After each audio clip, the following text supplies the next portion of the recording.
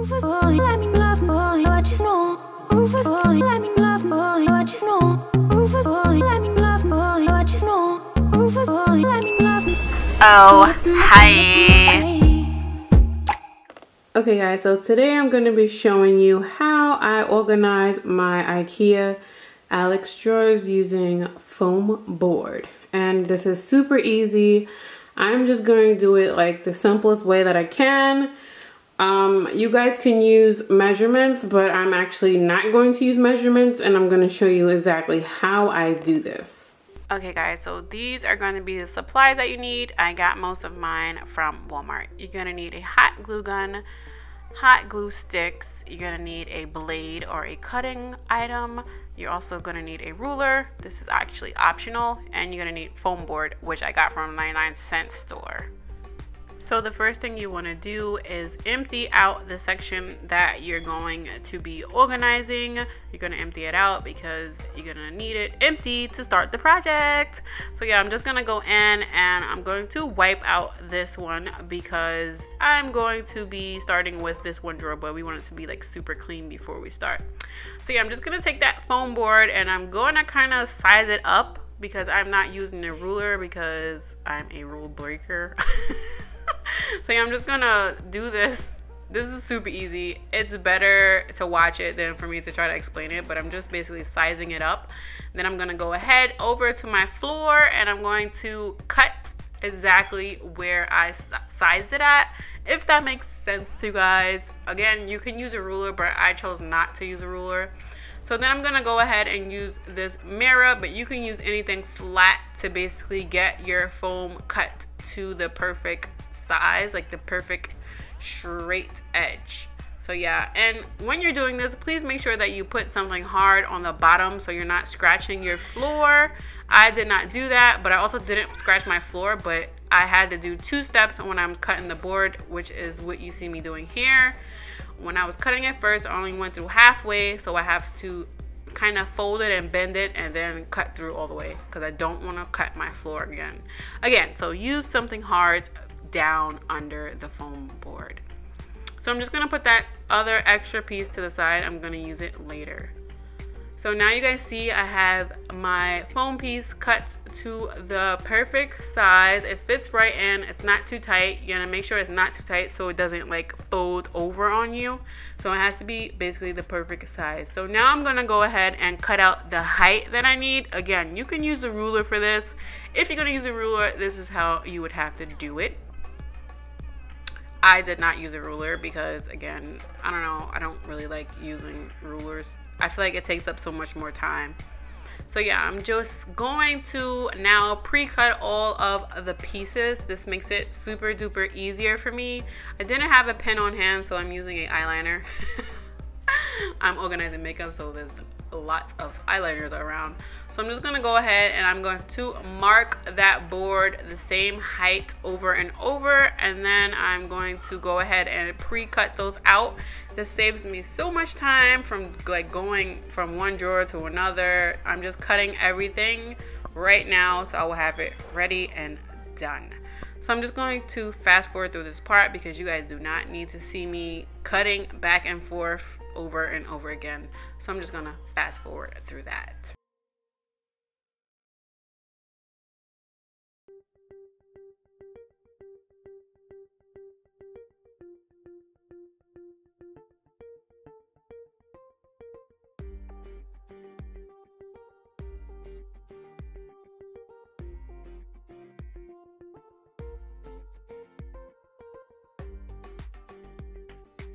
So as you guys can see here, I'm cutting out all of the pieces in advance so we're not moving up and down from the floor because it can be very time consuming. So yeah, these are going to be all of the pieces that I need. So I would really suggest that you pre-cut your pieces like I did.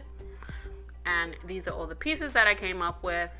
I swear it saves you so much time. And so I'm going to call these pieces the sectional pieces. So I'm going to first, before I glue it, I have to size out the lipsticks or the lip glosses that I'm going to be putting there because I want it to be specifically fit for that lipstick or lip gloss. So I'm making sure that that size is perfect. And then what you're gonna go ahead and do is put glue only on the sides, and that's how we're gonna keep the foam board basically secured. And when you're doing this, you're just gonna press down and then make sure you wipe off any like hot glue gun that gets stuck on the sides, and then you're just gonna hold it there for a few seconds while that dries. It does not take long at all. Then I'm gonna go in with this long piece here. This was a piece that I had on the side, and then I'm gonna go ahead and I'm going to size it out so that I can cut out a little divider. And the pieces that I put in the middle, I'm going to be referring to them as a divider. So yeah, let's cut the divider, and then we're going to make sure that it fits before we put glue on it.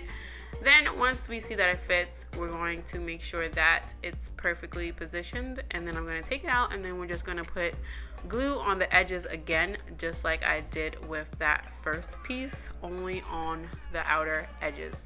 Then I'm going to put that in there, wipe away the extra glue, make sure that it dries and it's nice and perfectly positioned. And then I'm gonna go and grab the other, like the whole bundle of these Urban Decay lip glosses that I'm gonna be putting in the first section.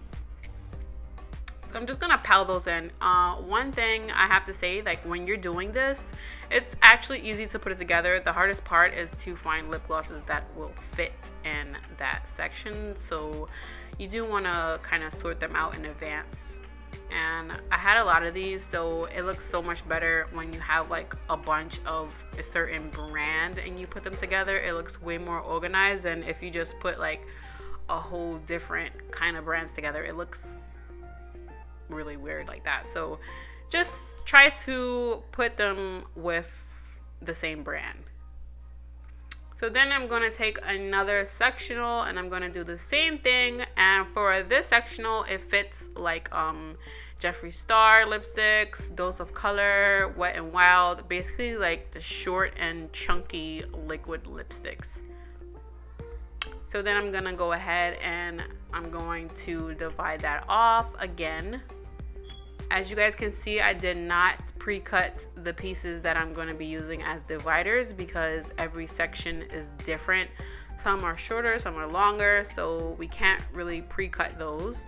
So then I'm just going to go in and put that in there, and then after I put in that divider and it dries up, I'm going to go ahead and fill up the rest of them. As you guys can see, it came out so pretty. I love the way it looks, and I did do 3 rows, so I was able to get most of the storage. I mean, there's a little piece left in the back.